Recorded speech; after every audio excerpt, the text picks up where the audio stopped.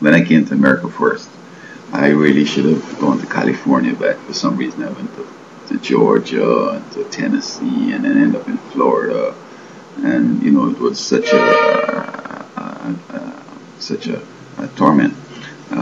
I really should have gone to California. My mind was telling me to go to California, but it didn't work out that way. But I guess the hippie times in California and San Francisco, and I like the Mamas and the Papas song with California Dreaming, and then there's this other one about the Southern girls, the Western girls, the Eastern girls, the Northern girls, the Midwest girls, and the man say, "You wish that all of them could be California."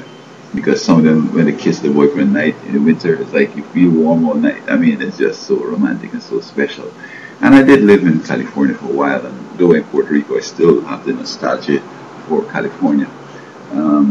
I think it's broad-minded, it's big, it's just so special, and I really miss it, and I'm looking forward to going back.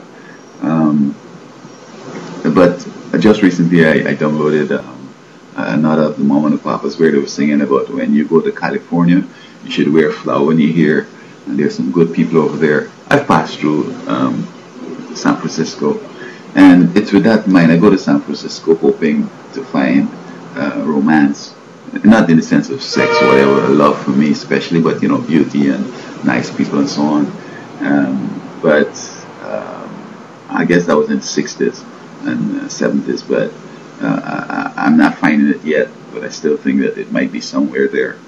Though in California, in San Francisco, the folks are a little more, bold, and they do stuff that's kind of unusual.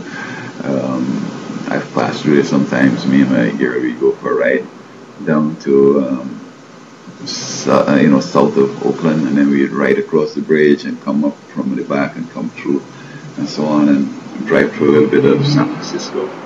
And weekends, there's always something happening, the parties and so forth. So California is a special place, and I would really like to make a big difference there. I'm not a run for governor, of course, but I really love California, and I'm really looking forward to go back to my Oakland. Oakland is special.